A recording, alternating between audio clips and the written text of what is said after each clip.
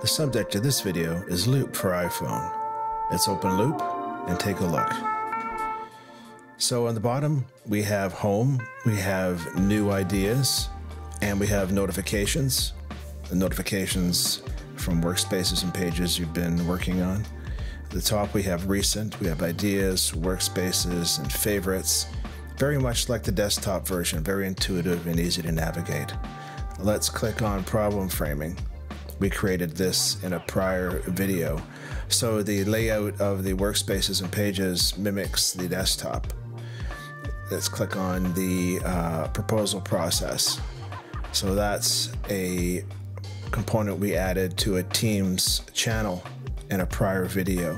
You can see we can filter, we can sort, we can share, we can add a new task. Let's click on Workspaces.